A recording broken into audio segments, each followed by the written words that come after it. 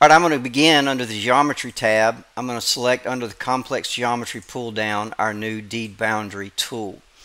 I want to look at all three of these options. Let's begin with the Shape Element option where you can identify anything that's a shape. So I'm just going to identify this one. I'm going to specify the commencing point, and then I have the option through the Reset command to go either way. And I'm going to accept that, and you can see that my geometry is created. We also have the ability to do by elements, and so here what we're going to do is let's just select I'll select this element, that element, and that element.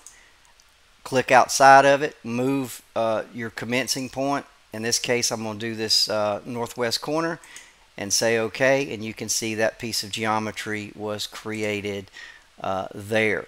The last thing we want to do is we want to look at the flood option, and so here I want to create this area right here, so I'm just going to put a data point right in there.